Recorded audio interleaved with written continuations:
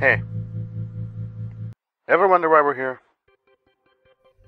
And finally, we're back with letter C. So, this one took me a long while. This one's been in the pipeline for maybe 2 months, I think. It's been a while. So, basically, I was struggling to think of characters for the letter C that I wanted to draw. And it came down to either Castiel from Supernatural and Caboose from Red vs. Blue.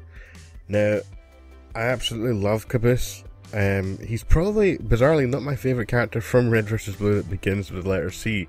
I'm a big fan of Church, but Church is a bit confusing. If anyone watches the show, you don't know if his name begins with a C, an A, or an E, for example. So I figured Caboose was a more iconic one, especially since he has the old style helmet, and he would just stand out a bit more. So yeah, I decided to do Caboose. But this drawing, oh my god, I hated it. It took me so long. I did about 7 attempts at this, and I was never happy with it. I'm still not happy with it. I'm pulling my hair out watching this. It's at the point now where I just wanted it done. You can see I've made so many mistakes with this, and my line art's very lazy, it's very rough. That is genuinely because I've done this drawing like 5 times. My first draft of it was just him standing still. It was good, it was detailed, but it was so boring. And then I tried to put some perspective on it. I tried to kind of put an angle from top down just to make it look like a more dynamic drawing, which worked in my sketch.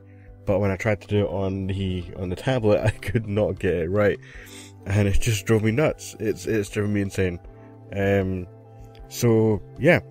So one of the things I kind of want to mention, as someone who's not what I would call an experienced artist, as someone who's been doing this for a good few years now, but only as a hobby, mistakes happen, and you have to accept them. Like, I would get in the huff. I would do a drawing, hate it, put it to the side. I would never touch it again. And it would sit there, fester, never see the light of day, and that was just what would happen. As I've matured a little bit, I've learned not to do that. If there's a drawing you don't like, finish it. Doesn't matter if it's bad, finish it. And you've got that experience there. It's sitting there somewhere. You don't have to show it to anyone. There's a ton of mine that aren't public. But finishing, I think finishing a drawing you're unhappy with is something that will really help you mature as an artist. Like, one of the things that I notice much more these days is that I can notice mistakes a lot more than I used to, and I think that that's probably had a part in it. Definitely being able to spot your mistakes. I mean, if you're ever concerned about if you're improving or not, go back, look at some of your old art, and you'll see some of the mistakes you made, and you'll know you're improved. And that's definitely a good tip I can give to anyone. So, the drawing's wrapping up. To be honest, I could rant for ages about this, and I may do in another video. We'll see how that goes. I don't know how this is going to sound. I hate talking on camera. But anyway, guys, here's the finished picture. Caboose for the letter C. Like the video, subscribe, and maybe I'll see you later on. Bye.